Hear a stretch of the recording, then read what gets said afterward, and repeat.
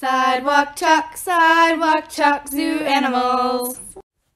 Hi everyone, today we are going to learn how to draw a Bactrian camel. Bactrian camels are the kinds that have two humps on their back. So I'm going to start by drawing a sideways capital B. And that's also a great way to remember that Bactrian camels have two humps. So after I draw the B, I'm going to bring it down to do the legs. Camels have 4 legs.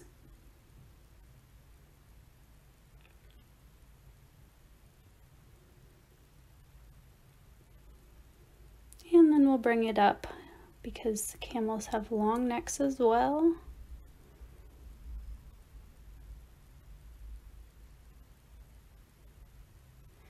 And then we will start on the face.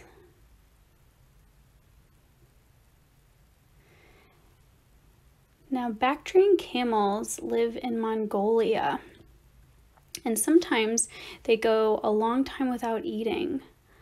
So their humps actually store fat, and that is their food supply if they have to go a long time without eating.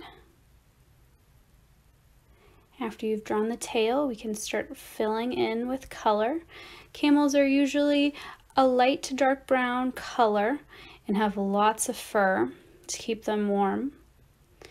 But in the summer months, they shed all that fur to make way for the warmer weather and help keep them cool.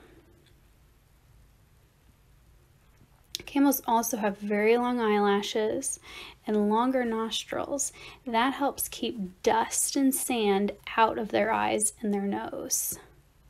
So they are well adapted to their habitat.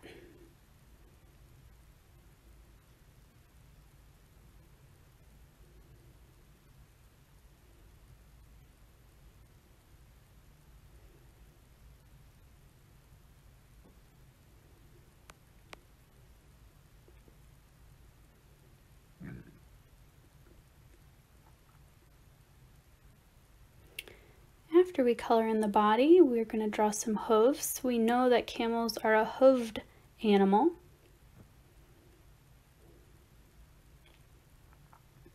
And I'm choosing to do my hooves in a yellow color.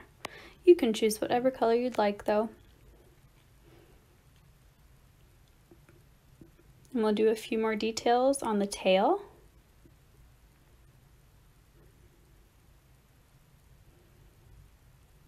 We'll give this camel a little smile. He's happy to be shedding his fur for the warmer months of summer. And some eyes as well.